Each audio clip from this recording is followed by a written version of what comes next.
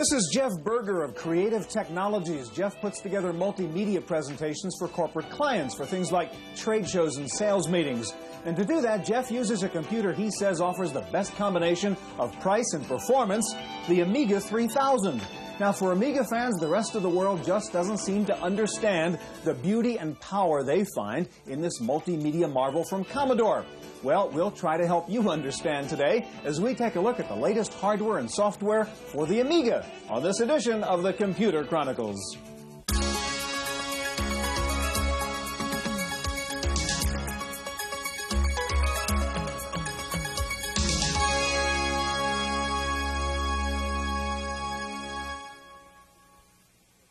The Computer Chronicles is made possible in part by the Software Publishers Association, which reminds you it's a federal offense to copy software. The SPA provides information on how to stay software legal. Funding is also provided by PC Connection and Mac Connection, and by Byte Magazine and Bix. Welcome to the Computer Chronicles. I'm Stuart Chaffee, and with me this week is Tim Baharan, Executive Vice President with Creative Strategies. Thank you. Tim, what we're looking at here on this VCR is a video. In this video, if we look carefully, we'll see use of a video switcher, obviously, right. A still store, a character generator, paint box, frame buffer, digital video effects, and so on. Yet this was not done in a professional studio facility. It was done on an Amiga personal computer using the video toaster board. Pretty impressive stuff. Yeah. Despite this, the Amiga is kind of a mystery to me. You know, if you go to Europe, or certainly if you go to Germany, the Amiga is a mainstream business computer. Here in the States, it's still a kind of narrow niche machine. What is the difference? Well, Commodore suffered from the image of being a entertainment computer from the early days, and then also from what we call the chicken and egg syndrome. In order for them to attract software developers, they needed to have many machines on the market. But in order to have many machines on the market, you had to get distribution. Right. And because of all the competition and other things that were going on with other operating systems, they've really had some struggles. But they're starting to make a fairly strong comeback because of multimedia computing and things like this. Well, Tim, today we'll look at the newest version of the Amiga, the Model 3000, and we'll see the newest software for the Amiga, including a brand new animation program from the Walt Disney Company, the new Amiga authoring system called AmigaVision, and the newest version of the video toaster. Now, since the Amiga has not garnered a lot of dealer support or third-party developer support, Amiga users have had to figure things out the old-fashioned way with users groups. We're going to begin with a visit to the original Amiga Users Group in Palo Alto, California. The First Amiga Users Group began life in 1985 with a handful of people meeting informally at a neighborhood church in Belmont, California. Since then, FAUG's meetings have become bigger and noisier, sometimes attracting over 1,000 people. Because of its increasing size, the monthly meeting is now held in the formal surroundings of a hotel conference room.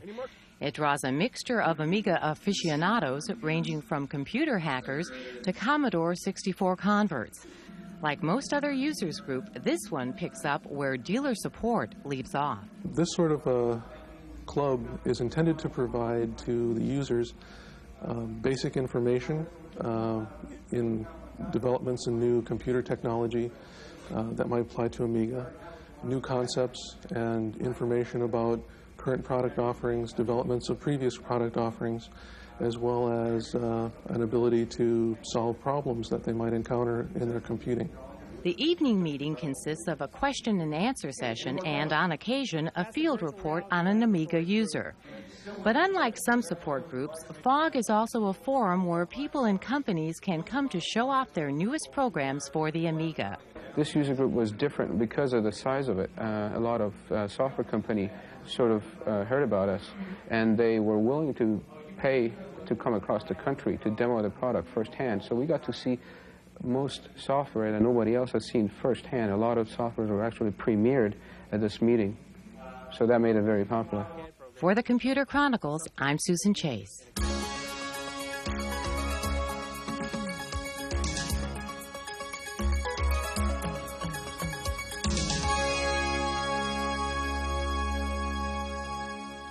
The newest version of the Amiga is the Model 3000, and here to show it off is Hedley Davis, Amiga Product Development Manager with Commodore, and also with us, Sam Palinuk. Sam is a producer with the software division of the Disney Company. Tim? There's been various models of Commodore Amigas over the last few years. What's different between the 3000 and, let's say, the last version, which was the 2500? Well, the 2500 was a 68030-based machine, which was built up from several different cards in our base 2000 machine. And what we've done with the 3000 is we've taken the general expansion cards that most people use and embedded them directly on the motherboard of the 3000. So, for example, we have a hard disk controller built right onto the motherboard, 32 bits wide. We've got up to 16 megabytes of fast memory and 2 megabytes of chip memory directly on the motherboard. And we've got a display enhancer giving you better video output directly on the motherboard. All these things combined together, being the key peripherals that people used on 2500s, are integrated directly in the machine, and that allows us to bring the machine in at a lower cost for the consumer. You've also got a new operating system, is that right? Yes, we do. This is AmigaDOS 2.0. This is our new release of the operating system. It's very important for people because it's a much more professional environment to use. Some of the features of AmigaDOS are, as in many different machines, is we have preferences so that you can adjust the display to your own personal taste. For example, you can change the colors to whatever you feel is appropriate. There's also abilities to modify fonts. On this particular machine, we're running it in a VGA mode, and you can see that the fonts are very small here and they're difficult to read. So what I can do is I can pick much larger fonts and use those, and hence we have fonts, what we call fonts for the blind, or it's much easier for the people at home to see.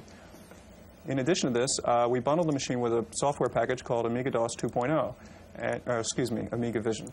And AmigaVision presents a method of gluing output from various sorts of programs together so that people can do presentations. And this very small thing just demonstrates 3 screens that are put together using a package called TVTex, and they're shown one at a time.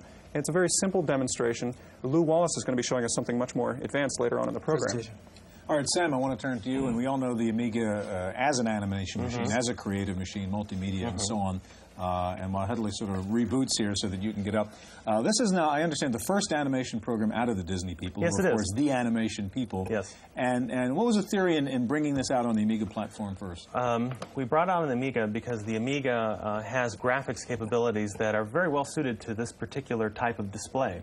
All right, show it to us. Let's see how this works. I'm very happy to. Let's boot up here. Here's the animation studio. And what I'll do is I'll just create a very quick animation for our eyes here. Okay. This is in real time. No magic. Yeah, no, and you're not an artist, right? Yes. Anyone who knows what they're doing will know that this is not an artist. This is not an artistic endeavor. But you can see that the animation studio allows me to see back through the paper, the simulation of paper. So we're seeing several cells at once, basically, is that right? And it allows me to get very accurate control over what's happening, and I can see what's going on in the background, which allows me an incredible amount of control.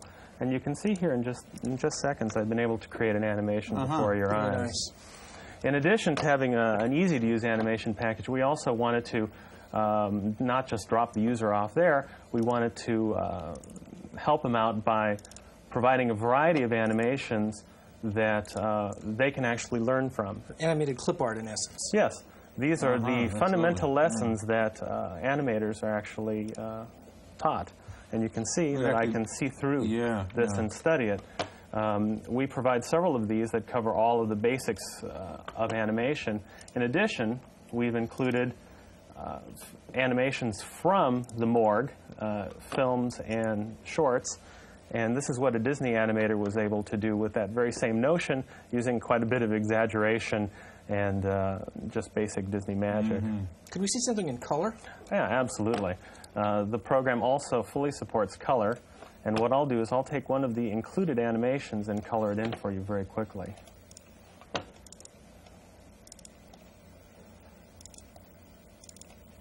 Here's a bird demonstrating the basic notion of flight, and what I'll do... And we're coloring each cell motion in this case. Yes, I am. And there are only 6 cells. So you're manually coloring each cell, and yes. And you haven't automated this process in here. No. Still, it goes pretty quick. Yeah, it goes pretty fast. And what I'll do is I'll color in his body. I assume this is mainly to give them greater control? The reason that you color this way is because it's an emulation of the way it's done traditionally. And as you can see, it's actually very fast. Wow. That's great. In addition to these animations, we've also included a completed animation. We set loose one of our Disney animators and said, what would you do with this package? And that's this animation here. It's included with the package. And this was created using this software? It was painted and superimposed on the backgrounds with the package. Wow. And we're very proud of it. Here you can see Donald is using a computer, and he's loading his animation. It's taking a little longer than he's expecting. And to his surprise, Mickey comes up instead of Donald, and he loses his temper, and he strikes a key. It's just like work. That's great. Only from Disney. And Tim, as you were saying before, this is really the advantage this machine has in doing this particular kind of work. All right, gentlemen, thank you very much. Thank you. Well, while the Commodore Amiga has never gained the market acceptance of maybe an IBM or an Apple, it can gloat just a little bit, for over at Hewlett-Packard, where they make some pretty good computers too, when they wanted a computer to do animation, they bought an Amiga. Here's a report. D was the correct answer. Engineers at Hewlett-Packard use the HP corporate television network to feed technical training and product updates to HP staff around the country. To illustrate some of the abstract technical concepts and the inner workings of the HP products, the engineers use colorful 2D animations created on an Amiga 2500. The video producers at HP's Information Technology Education Network say they had some very specific requirements in mind when they bought their Amiga computer 2 years ago. One of the things was the fact that I could import artwork, clip artwork that we have in our own HP drawing packages and easily move it into whatever system we're using. Secondly, it had to support NTSC video, had to support overscan, had to be easy to use, had to be something where I could just pull software right off the shelf, put it into the system, just go down to any local store and get it. So as looking around, I found the Amiga. It looked like a good fit, found the software I needed that could easily move images around, and that's how we chose it. Using pen and paper, the producer initially creates a storyboard with the engineer. Then, with deluxe productions from Electronic Arts, he puts together an animation sequence on the Amiga graphics workstation. Any changes the engineer wants to make to the drawing can then be made by simply modifying the objects around with the mouse. Vernon says that using the Amiga for animation has improved the training-learning curve at HP. The end result for the instructors has been that they can more easily explain their concepts that they couldn't very well explain before. For the students, it's an attention-getting device, really. It's something where all of a sudden they're used to seeing static graphics, and then to see this thing come to life on the screen, again, where the instructor can point, annotate, and even walk into the graphic using a blue screen, is pretty exciting. It gets them involved. For the Computer Chronicles, I'm Maria Gabriel.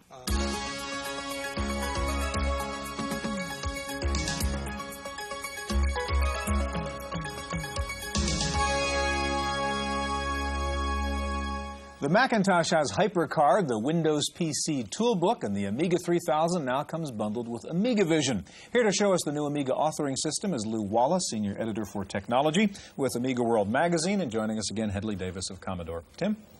When I think of authoring systems, I usually think of really complicated programs, but I understand this is really easy to use and more iconic. Tell us a little bit more about how you view authoring systems. Well, as far as AmigaVision, as far as an authoring system, is really an icon-based, object-oriented graphic programming language. It can be used for presentations or for full-featured programming tasks. The basic command structure is set here in this main menu, where you have a variety of different things: control icons, interrupt programming, database, and it has a DBase3 compatible database, various user interactive commands, and probably the heart and soul is the audiovisual commands. These are actually, these little pictures, icons, are commands just like you would have in BASIC or C. For example, if I wanted to create a screen command to load a screen, I just pick it up and drag it into place. If I wanted to add some user interactivity, I would just take the mouse icon and grab it and put it in place. Perhaps if I wanted to add a little control structure here, I would add a go-to, which a lot of programmers don't like, and double-click on here and tell it when it reaches this point to come back here and go to this icon. And you can see now that it points back. And I've actually just created a whole program while we were talking. I didn't really define what I wanted to do. So if I was to double-click on the screen icon, I bring up a requester, which is where I put in all the parameters for the commands. Clicking on the directory button here, I can load up a predefined screen, such as one of my favorites, the Stooges. And here I've got a picture of the Three Stooges that's been digitized from an old movie. Now, if I could just present this and show the image, but to make it interactive by clicking on the mouse command, I can go into an object editor, which allows me to create interactive hotspots on the screen. And here I've loaded the image to preview, and I'm going to add some user interactive hotspots here. We'll start with curly, and I'm just going to outline them very quickly. And I've created a hotspot here that I can then further define with sound effects. So if you punch on curly, something will happen. Something will happen. I can have feedback sounds or colors or whatever I need to do. And I guess, Hedley, the interesting thing here is the AV part of it, right? Where you're able to bring into this program all kinds of AV sources. Yeah, one of the important things about the machine is your ability to take video and overlay it on top of your computer output. So we can take computer graphics, video from video disk, audio samples, and combine them all together into a cohesive thing. Or even animation. And animation, computer-generated digital animation. All right, Lou, you've got an example of that, I think, next. Yeah, I do. This is something I did in about 30 minutes. I used a ray tracing animation package, and I generated an animated ray trace skeleton, a human skeleton. I have text windows here for information, and hotspots on the screen where I can just click on something and something will happen. In this case, I zoomed in on the ray trace skeleton. So what about video? Okay, well, let's get out of this one.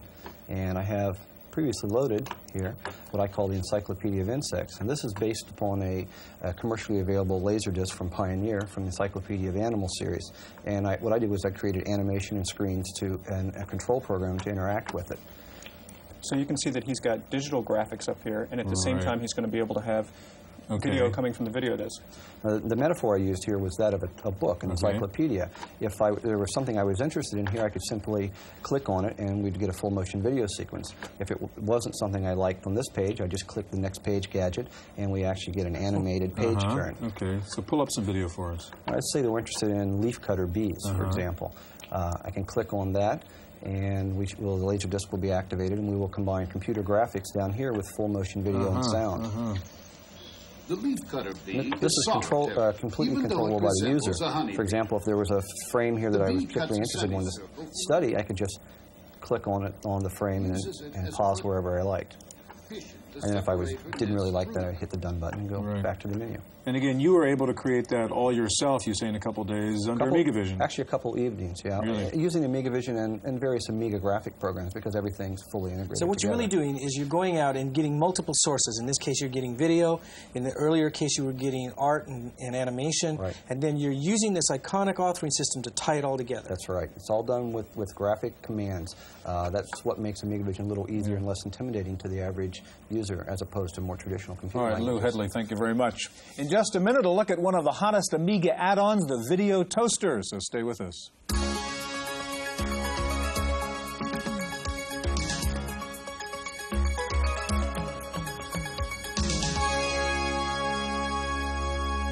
Well, we know the Amiga is good for music and animation, but it is also now the ultimate video machine, thanks in part to the video toaster. And here to show it off are Tim Jenison and Paul Montgomery of NewTek. Tim? Now, let me see if I get this straight.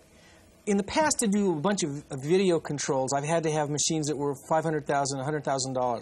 Now I'm going to be able to do this with this card for $1,500? Absolutely. Thanks for having us here. We showed the toaster recently at the National Association of Broadcasters show, and this is where the engineers go to buy their stuff. And they came by the booth and they said things like, this is unbelievable, this is revolutionary, that you can do this in a box for this price. And this is what they were excited about. This is the video toaster card. And when you plug this into your Amiga 2000 or 2500 and put these discs on your hard drive, you have the equivalent of a television studio. All right, Tim, we want to take a look at some of the things you can do with the toaster. First of all, tell us what the physical setup is here. What do you have? Okay, I've got my own cameras here on corners of your table. Okay, so we've got your two little cameras here. Right, and the toaster is installed in this Amiga 2000. And the cameras are sort of inputs into your toaster control room, if you will. I can take up to 4 cameras or VCRs. Okay. So first of all, the first thing you can do with 4 inputs is you can use the video switcher. So I've got one camera here on the screen. I can now do transitions from one camera to another, like this wipe. Here's some other wipes. Okay, here's a wipe with a border. And the basic dissolve, which any good $20,000 switcher can do, I guess. But where it gets interesting is the digital video effects. Now, this is the part that you've never had in a home studio before, or low-end production. That's for sure. The digital video effects are the most expensive. They can sell for equipment up to $20,000 to $50,000 just for that. And it's a lot of fun. Okay, here's an effect that I like a lot. If I could ask you to sort of get out of this shot for a second. Get out of your camera's way. Okay. That'll do. Okay, go ahead and sit back up again. Okay. And I'm going to beam you into your chair Star Trek style. Energizing. Oh, I like it. I like it. That's great. Okay, the next major element of the toaster is the paint box, or the video paint system. And with that, you can create your own graphics. Now, what makes this different than, say, a computer paint program is the signals that come out of this are broadcast ready. You can put it right on the air. It has 16.8 million colors, and you can do a lot of interesting things. Tim's loading up a picture here. Yeah, here's a frame that I created in probably 20 minutes or so. You can freeze live video and bring it into your paint box graphics. Okay, another major piece of this is the character generator. And a character generator is sort of an electronic typewriter, and you can put anything written on the screen, such as rolling credits. Right. I can roll sideways too. And what sets this apart from sort of a character generator you'd find in your camcorder is that we have really much higher quality. Again, 16 million colors and 35 nanosecond resolution, which is the same thing you'd see on a network program. And here's a screen that takes advantage of those features. Okay, what the people at NAB were most excited about was the 3D graphics system, which I'm entering right now.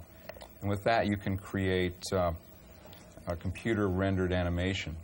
Let me load a scene here. I've taken your Computer Chronicles logo and entered it into the 3D database here. And with this system, I can set up the start and end points of the animation. And then once I've got the camera angles and lighting and color all set up, then I render out to videotape. And we have a tape here. If we could roll that piece of video and see what the end product was here.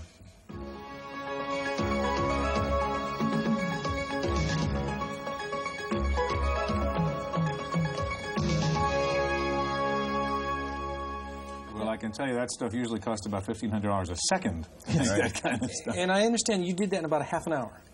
To set up the thing. To render it, it took a few hours to do. Now, Paul, it does seem like magic. I mean, Tim was mentioning before, how do you do this? I mean, you've got every expensive machine you'd have in a TV studio coming off that one board. I mean, what's the trick? Part of the magic is the Amiga. The Amiga, of all the computers in the market, is the only one set up with video timing. So you can easily add the circuitry we needed to do it. In the toaster, we have 4 custom chips, and those custom chips give the horsepower to do everything. Plus, we have 350,000 lines of code, mostly assembly language, running on Amiga, and that's how it works. And who do you see as the user now? Is this really designed for the broadcast professional? Is this going to be high-end home video? Where do you see it going? Well, video is everywhere. It's sort of the new literacy. And people are using it in homes, schools, businesses. But the problem is that video you make with your camcorder looks amateurish and is boring, actually. So the video toaster is designed for anybody that wants to bring a network quality look to their videos. And it is available as a product? It's shipping to Amiga dealers now and has been for a while. And the price is? $15.95. Okay, thanks very much, Tim and Paul. That's our look at the new Amiga. Stay tuned now for this week's Computer News.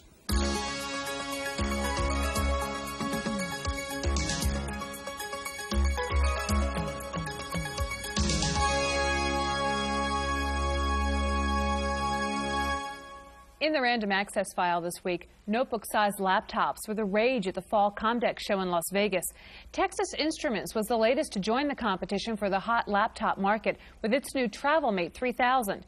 It features a 20 megahertz 386SX chip with a VGA display and built-in floppy and hard disk drives. It's priced at just under $6,000. Everex Systems rolled out its first ever portable, the Tempo LX, weighing in at just under 7 pounds. This sleek 386SX machine has space for an internal modem, and memory can be expanded from its standard 1 megabyte up to 5 megs. AST Computers unveiled 2 386SX notebook-sized laptops. Both feature 20 megahertz 386SX chips. The lower-end machine comes with a 20 megabyte hard drive and will retail for about $3,000. For another $500, you can get a 40 megabyte hard drive. Both AST models offer the unique ability to replace batteries in the suspend mode without disrupting your work. Canada's Ogivar also introduced its version of the laptop PC called the Internote. But unlike its American counterparts, this 286 import features a full-size PC board with standard key spacing. The Internote carries a price tag of just under $3,000. Company spokesmen say a 386 version of the laptop is in the works. A new add-in from Silicon Graphics will give PCs the power to manipulate 3D color images on the screen. Called AmigaVision, the product is a pair of circuit boards that plug into either AT-style or microchannel slots. Some of the superior graphic capabilities include a 24-bit Z buffer for hidden surface removal and double buffering for real-time animation. AmigaVision requires a 386 or 486 CPU. If you're a business executive, you can now brighten up your drab flip charts presentations by using the new Storyboard Live from IBM. The software allows DOS users to design graphics and charts and then animate the images on the computer. You can even add video and music to further jazz up your presentations. Next up, Paul Schindler and this week's software review. I just love doing this. But you know, it gets a little old and a little messy after a while. Well, there are lots of computerized calendar programs, but the best one we found for the Macintosh is Alarming Events. Now, when you bring up Alarming Events, you can determine how much of the year you want to see, and you can change that anytime you want. It tells you your next appointment at the top. The days when you have appointments are dark. There's a week at a glance available as well as a day at a glance. You can have a pop-up alarm as a flashing alarm across the top of the screen. You can time events for billing. You can keep to-do items which follow you forever. You can set recurring intervals and fix the day of the week or the number of days from the end of the month. No more pesky scheduling of weekday reminders. You can set alarming events to provide you advance notice before an appointment. You can indicate a duration to prevent scheduling conflicts. You can print it out a day, a week, or a month at a time, and you have a wide range of notification preferences, including sounds. Alarming Events is $130 from CE Software Incorporated of West Des Moines, Iowa. For the Computer Chronicles, I'm Paul Schindler. Apple is setting up a new toll-free customer support line to answer questions about its sales policies and programs. The number will offer customers a referral service, not technical support. The toll-free number is 800-776-2333. It's available weekdays, 6 a.m. to 5 p.m. Pacific Time. Taking a look at this week's top software titles for the Macintosh, Mac Connection reports that After Dark from Berkeley Systems is still in the #1 slot. SAM is in second, followed by Adobe Type Manager and Quicken for the Mac. In fifth place this week is Disk Doubler from Salient. Rounding out the top 10 titles are Fullwrite, Microsoft Word, Microsoft Excel, Mac Utilities, and Pyro. And finally, one European computer company is putting its 2 cents in to protect the environment by packaging its diskettes in popcorn. Officials from Corbland International say they're switching to popcorn from polystyrene foam because popcorn is biodegradable. That's it for this week's Computer Chronicles. I'm Kate McGargy. The Computer Chronicles is made possible in part by the Software Publishers Association, which reminds you it's a federal offense to copy software. The SPA provides information on how to stay software legal. Funding is also provided by PC Connection and Mac Connection, and by Byte Magazine and Bix.